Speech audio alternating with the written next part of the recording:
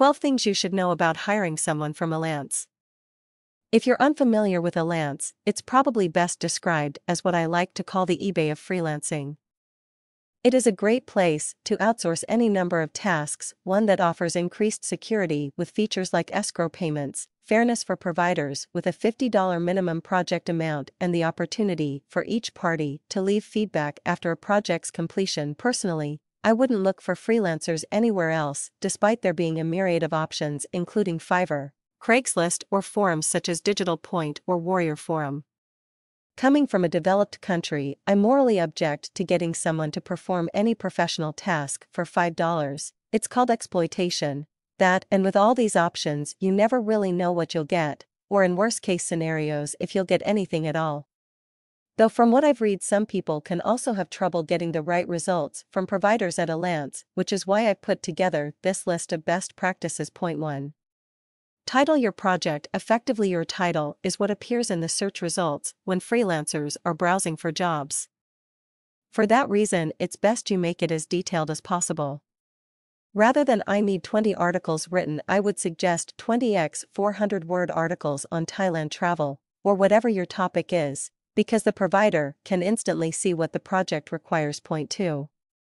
Provide a detailed outline for what your title doesn't convey to potential applicants. You should include in the description you post with your project. This will save time going back and forth once the job is awarded and will ensure providers are able to give you the most relevant bid. Above all, include specific topics along with target keywords for the articles you want, assuming you're hiring writing talent, and what information should be contained within them. This will ensure you get exactly the content you're looking for, without the provider trying to guess what you want. As a former freelancer, I can tell you the clients who are the most vague are the hardest to deal with, and you generally try to avoid them whenever possible. Point 3. Be realistic with your budget. If you're expecting to get 100 articles written for $50, then go somewhere else.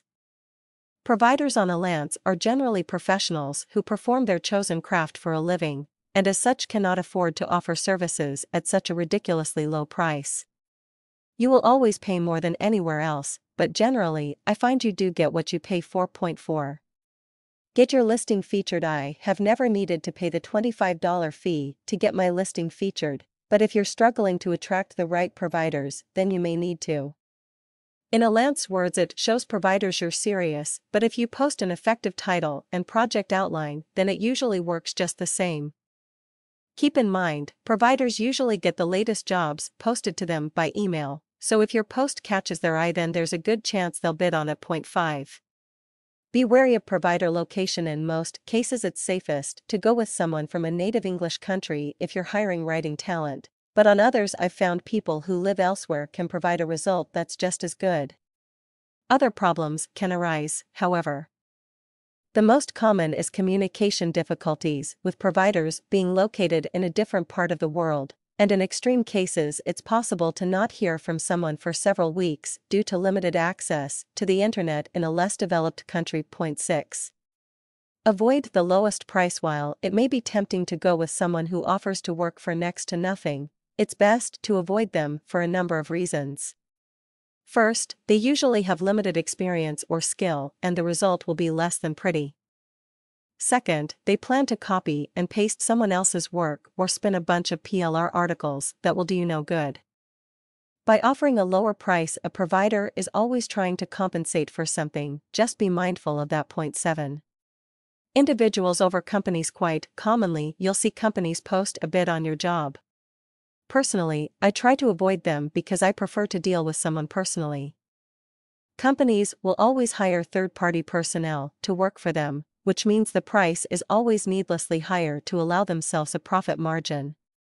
That, and you never really know if you're talking to the person who is supposed to be doing the work, which can lead to a breakdown in communication in several cases. Point 8.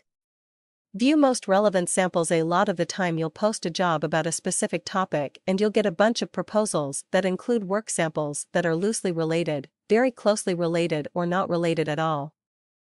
I give the most credence to samples that are the closest to the topic in question, unless another provider offers work that is generally of a higher quality. Point 9. What experience they have. Providers that have been around for a number of years are generally more reliable. They have the experience to meet deadlines, and generally their work is of a higher quality. Newer providers can be a bit of a risk, and though they may be talented, some can quite easily choose to disappear on you. That, and they have a very small amount of feedback or a limited portfolio to help you decide what quality of work you'll get. Point 10. Feedback from other clients. At the end of every job, clients will have the option to leave feedback for the provider. Usually, checking this is just extra peace of mind, but sometimes it can reveal some worrying patterns. You might, for example, notice that several clients have said a provider is late in delivering work or they had to make extra edits on it themselves. If it's obviously a problem with the provider, then you can choose to avoid them, but more often it's one tricky client who is being extra critical or just had a bad experience. Point 11. Discard automated applications. If a provider can't put effort into writing a job application, then how much effort will they put into the job? I know as a former freelancer, it's not uncommon to send out dozens of applications daily and not expect to get every job, or any of them. But I would at least show the client I had read their outline and show why my experience was relevant to that particular job. Point 12. Does the provider want the job? At the end of the day, those who are most excited by the opportunity, who are most passionate about a topic, and those who simply want the job more are those I pay the most attention to. It just about guarantees you'll get something of quality, and the extra enthusiasm the provider brings means that will rub off on anyone who views the finished product. At least 90% of the time, this is how I finally decide who to give the job to.